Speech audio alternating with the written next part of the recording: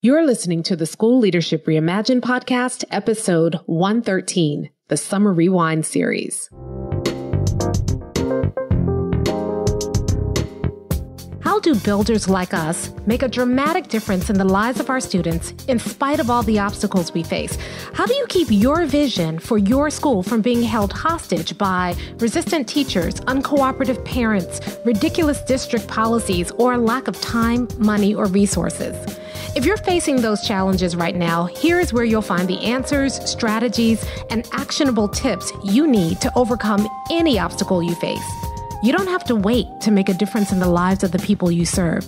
You can turn your school into a success story right now with the people and resources you already have. Let's get started.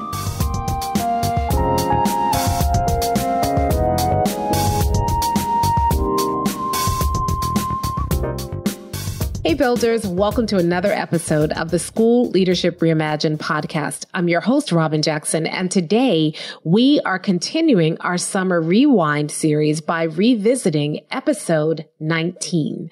And in episode 19, I shared with you my team meeting agenda. Now, I wish I could take credit for it, but it's actually something that I stole from Gino Wickman, who is the author of a book called Traction. And he created what he calls the Level 10 meeting agenda. And it's for businesses, and we use it here at MindSteps.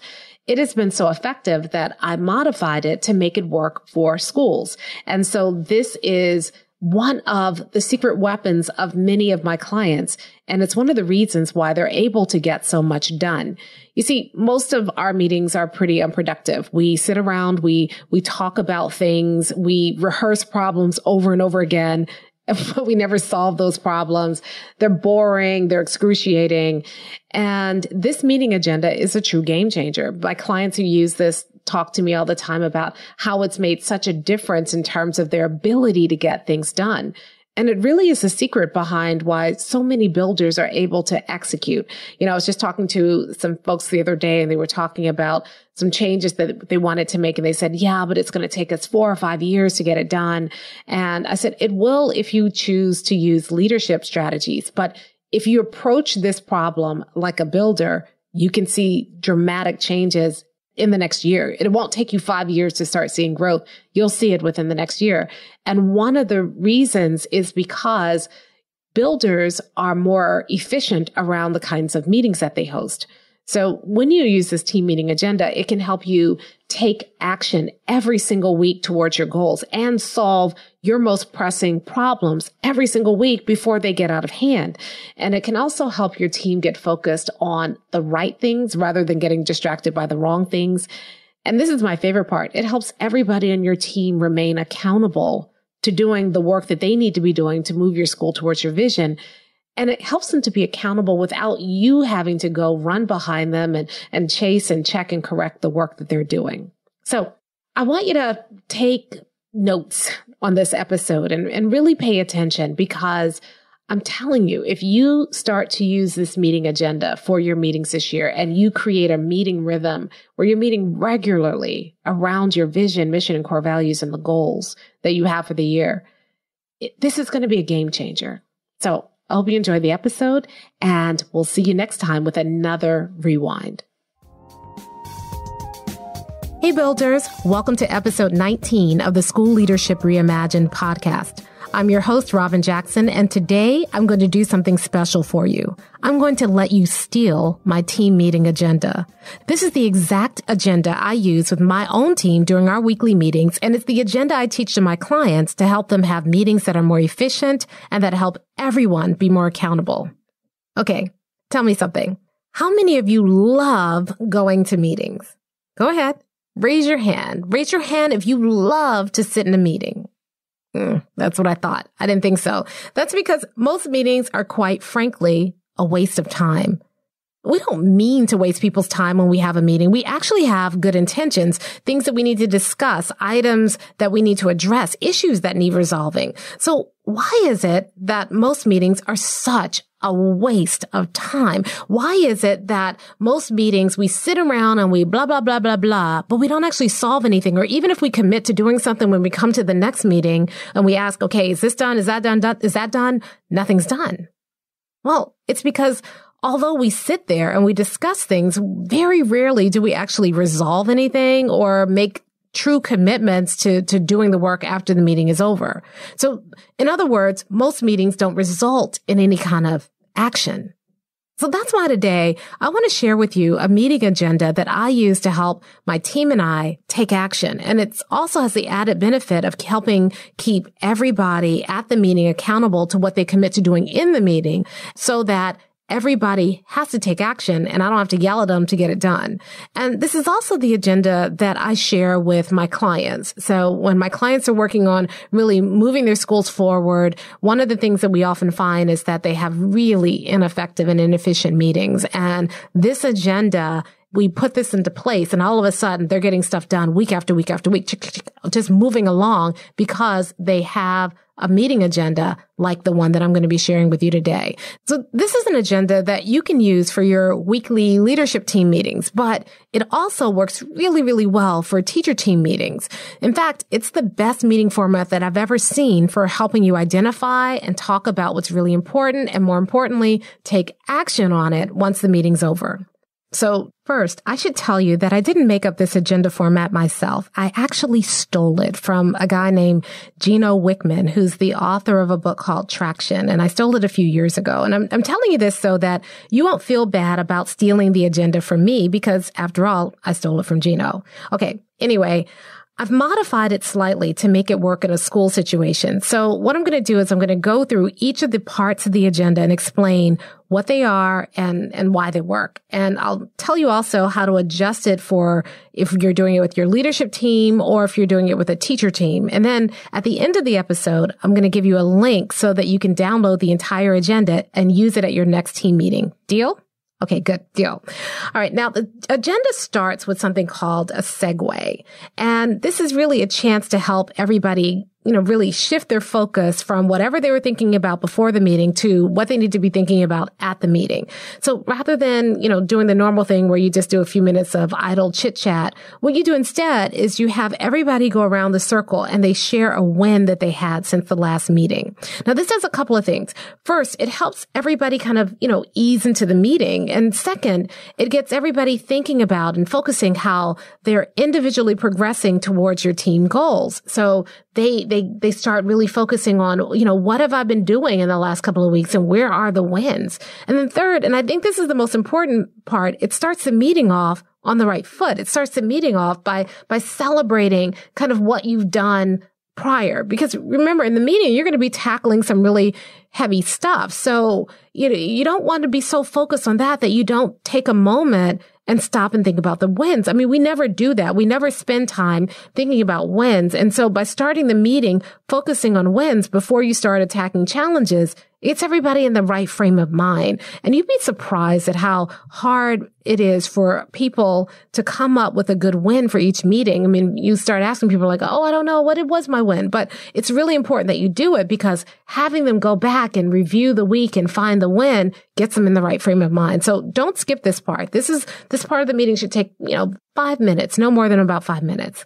Okay, so next you're going to spend the next 5 minutes going over your team scorecard. And your team scorecard is where you review the 5 to, at the most 15 of the most important numbers in your school to determine whether you're on track. So for instance, your SIP plan this year may be about increasing student attendance. So each week you need to review your attendance numbers, or perhaps you are focusing on reading proficiency this year. So you need to track how students are making progress at each grade level, or, maybe you're focusing on student suspension. So each week you need to review the suspension number. And the point is that each week you need to be looking at about 5 to no more than 15 key numbers that tell you how you're progressing towards your goal. So one of the things we're going to be doing at Builders Lab 19 is we're going to be talking to you about what numbers you should be tracking and helping you figure it out. It's not like a set of, it's not like a set group of numbers. We're going to help you figure out what your numbers should be. And then once you have them, you're going to be, looking at those numbers every single time that you meet. And you're not just going to be looking at lagging numbers, numbers that have already happened where you don't have a chance to do anything about them.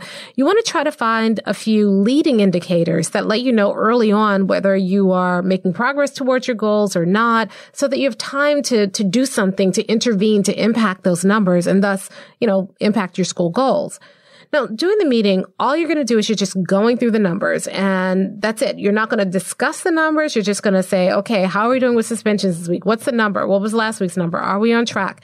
And if a number indicates that you're on track, great, you're on track. And any number that indicates an area where you're not on track, well, you're going to put that item on your issues list. And I'll tell you what the issues list in a little bit, but you're not going to discuss the numbers. This is not the time to do that. You're just simply indicating, are you on track? Are you not on track? That's 5 minutes. So after you do that quick review of the numbers, you're going to do a quick review of any key initiatives you're working on. So you're going to go around the room and everybody's going to briefly report on whether the initiative that they are in charge of is either on track or off track. Again, no discussion. So if initiative is on track, and by on track, I mean that the owner feels like he or she is going to be able to accomplish it by the end of the quarter, then you just move to the next initiative. But if the initiative is off track, again, it goes on the issues list.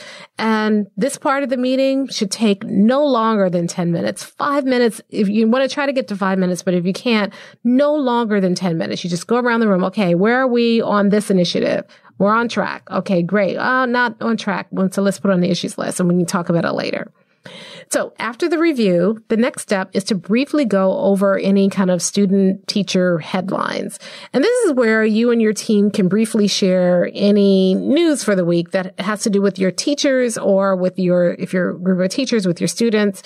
So for example, somebody might say, Mrs. Flintstone got engaged, or Bart Simpson's parents are getting a divorce, so we need to keep an eye out for him.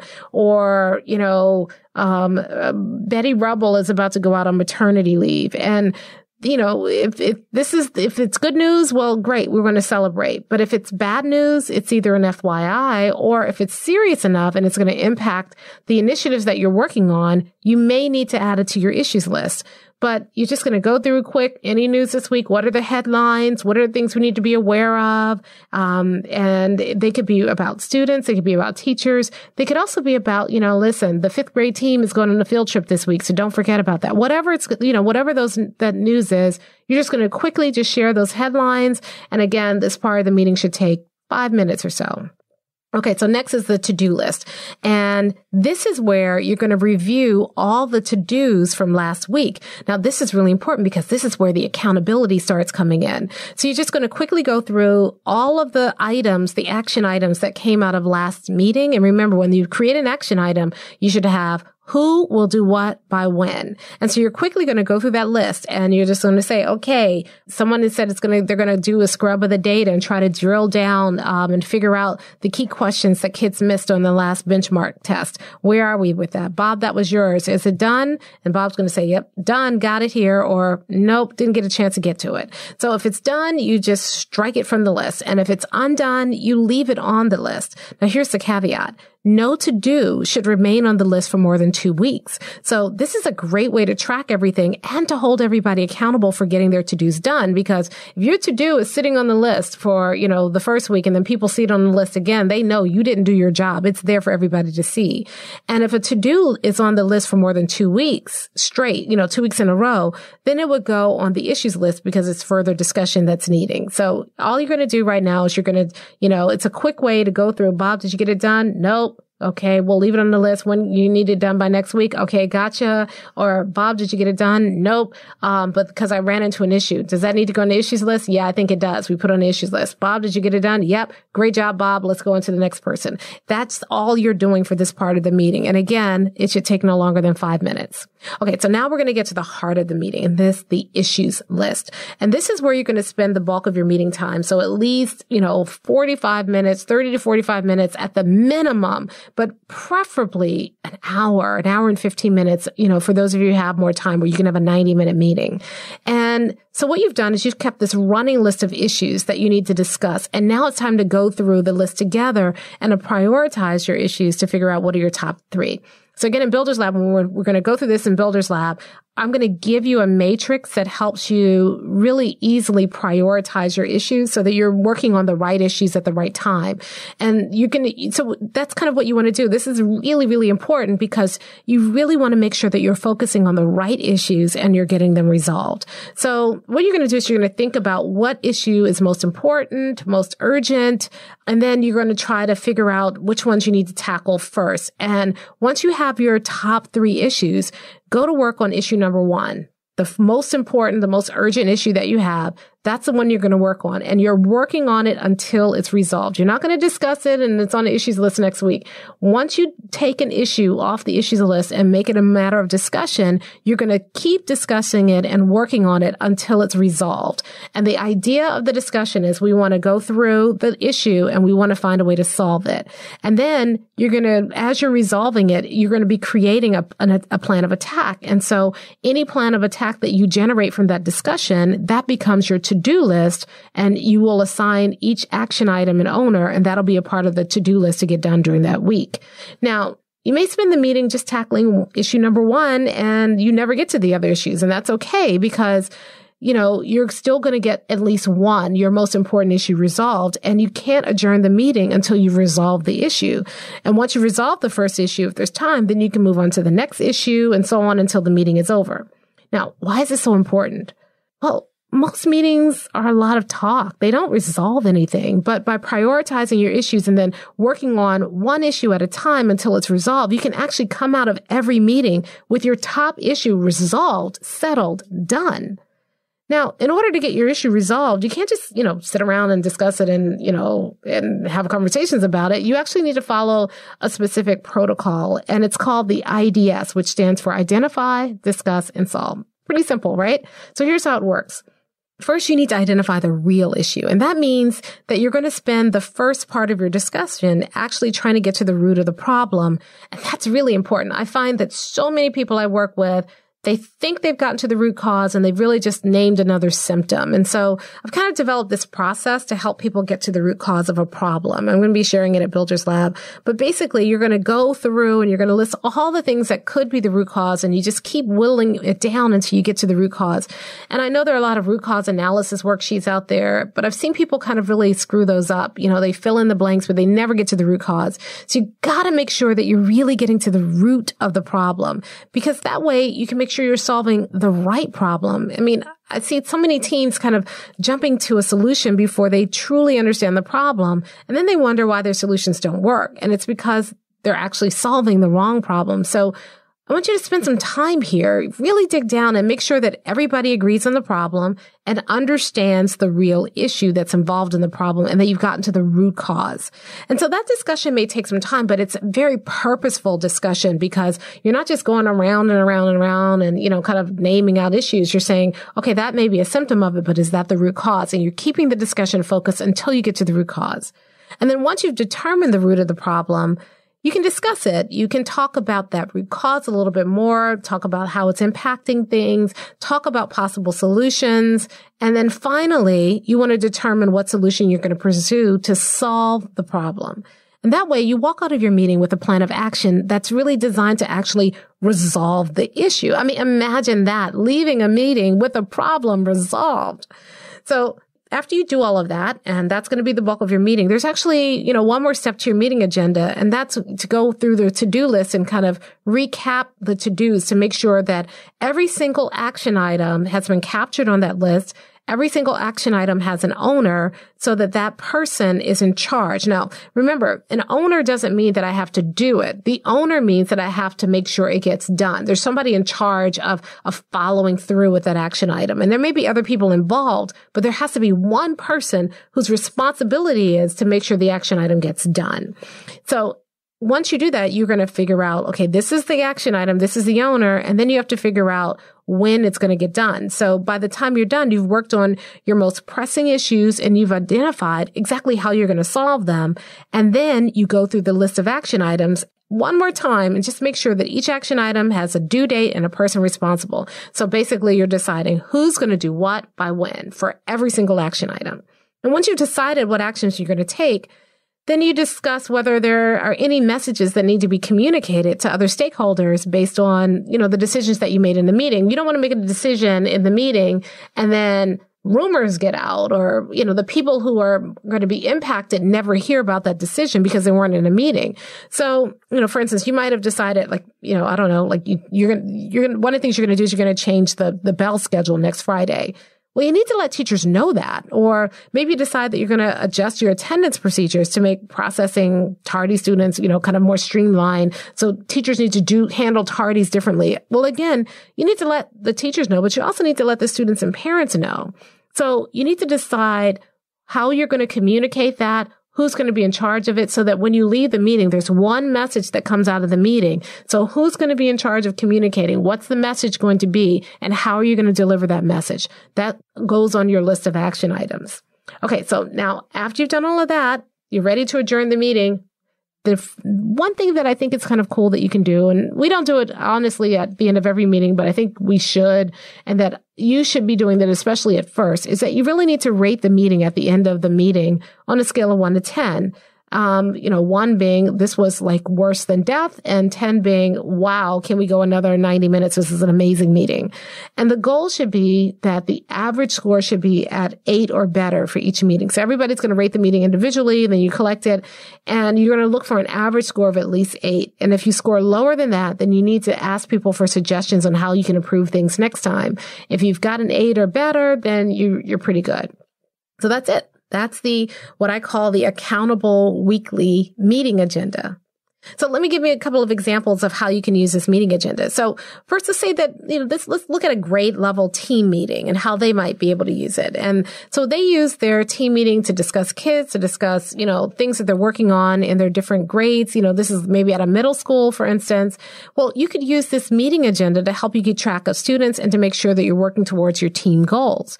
So you would start the meeting with your individual wins for the week. Did you plan an amazing lesson? Well, then you could brag about it. Or were you able to finally get through to a student? Well, celebrate that. And everybody's going to go around and share at least one personal win that they've had for the week. And then you quickly go through your team scorecard and look at the benchmark testing data, as well as the homework completion data and the attendance data for the week. And you see that your homework completion number is going down. So you add homework completion to the issues list. And maybe you notice that students aren't hitting some of the math benchmarks. So maybe you want to add that to the issues list as well.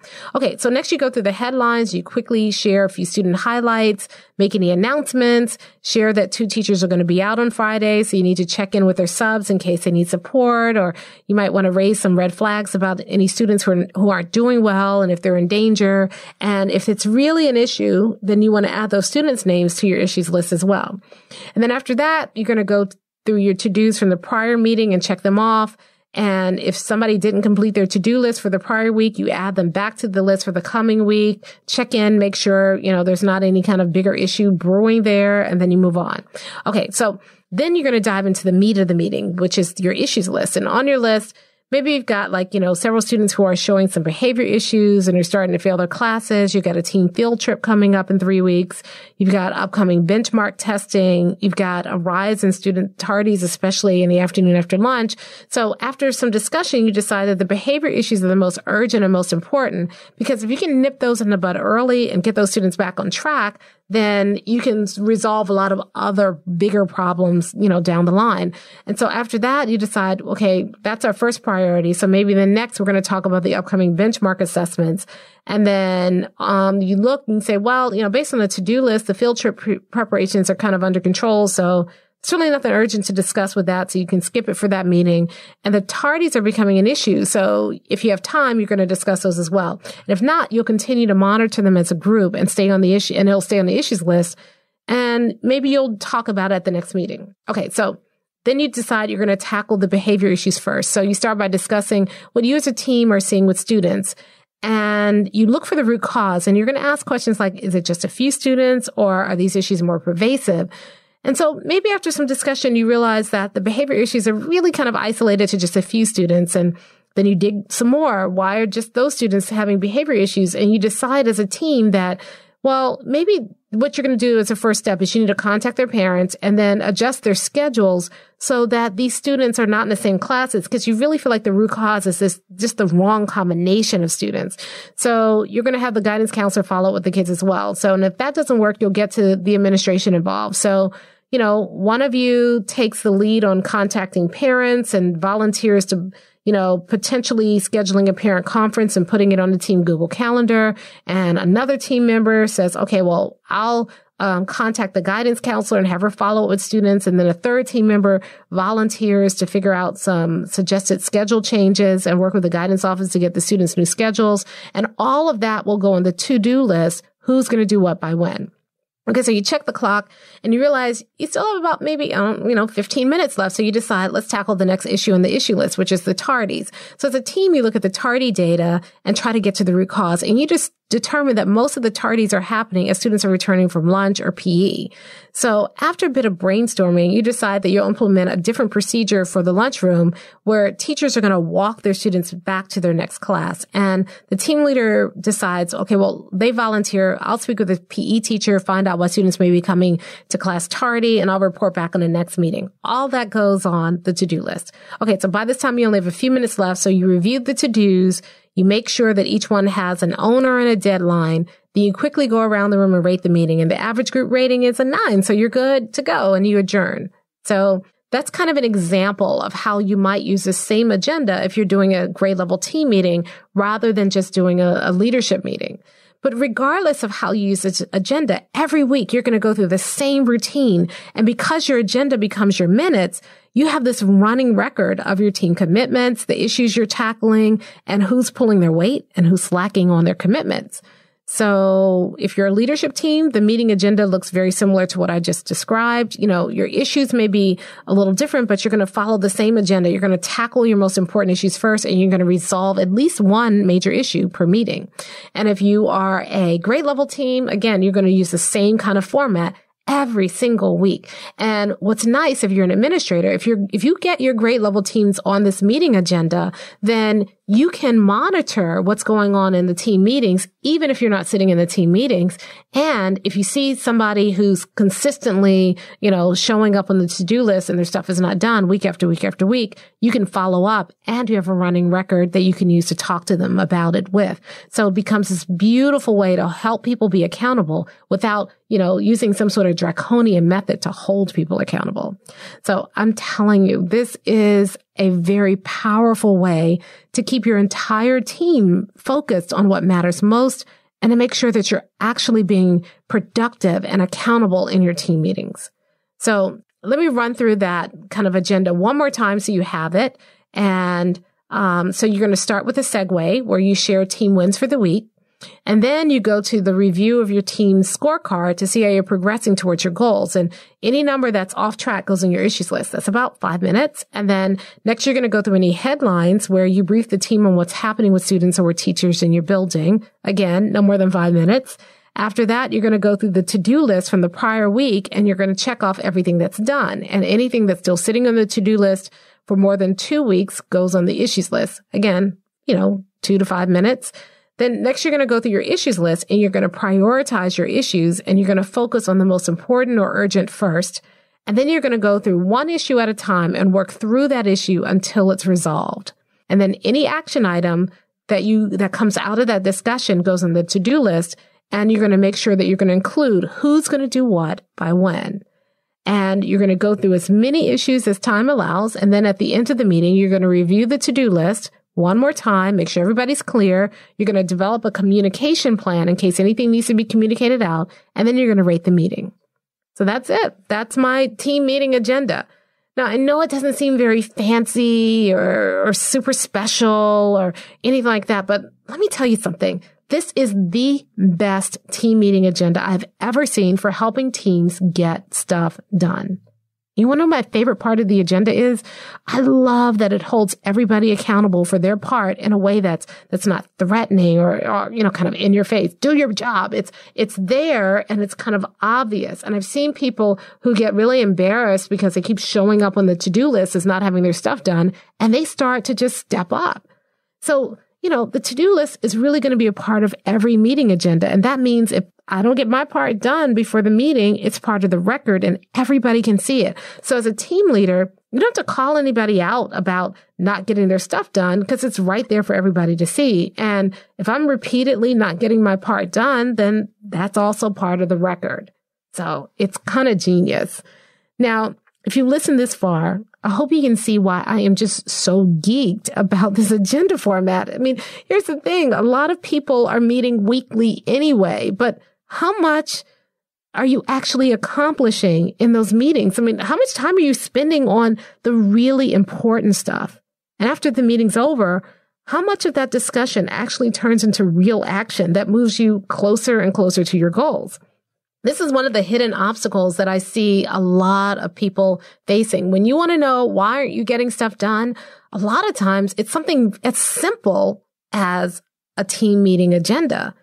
If you're not getting stuff done, if you are stuck and you can't seem to get people moving, if all you do is sit around and talk about stuff, but you never actually have any action, then I strongly encourage you to change your meeting agenda to one that gets everybody on your team focused on your goals and helps them take action every single week towards your goals. It also helps you resolve your most important issues every single week. Every week you are walking out of that meeting and the thing that is the most important thing is getting done. And then my favorite part, it helps everybody stay accountable to the team for doing their part towards reaching your goals. So again, not fancy, not sexy, but it sure as heck is effective. Again, if you are not getting stuff accomplished, I urge you, steal my team meeting agenda, try it out, and then let me know how it works. Okay, so before I go, I want to remind you about today's sponsor, which is Builders Lab 2019. Right now, we're doing an early bird special where you can save $100 off of the ticket price up until October 17th, 2018. So just go to mindstepsinc.com/builders-lab. BUILDERS-LAB. So mindstepsinc.com/builderslab, and you can learn more about it. And I'll put a link to that in the show notes as well. And remember, every week we have show notes, and that's where you can get any free downloads or find out all the resources, links to all the resources that I mentioned in the podcast. And this week, if you go to the show notes, that's where you can download a copy of my team meeting agenda. And you can find that at schoolleadershipreimagined.com/episode 19. That's schoolleadershipreimagined.com/episode 19. Hey, if you're ready to get started being a builder right away, then I want to invite you to join us at Buildership University. It's our exclusive online community for builders just like you, where you'll be able to get the exact training that you need to turn your school into a success story right now with the people and resources you already have. Inside, you'll find our best online courses, live trainings with me, tons of resources, templates, and exemplars, and monthly live office hours with me where you can ask me anything and get my help on whatever challenge you're facing right now. If you're tired of hitting obstacle after obstacle and you're sick of tiny little incremental gains each year, if you're ready to make a dramatic difference in your school right now, then you need to join Buildership University. Just go to buildershipuniversity.com and get started writing your school success story today.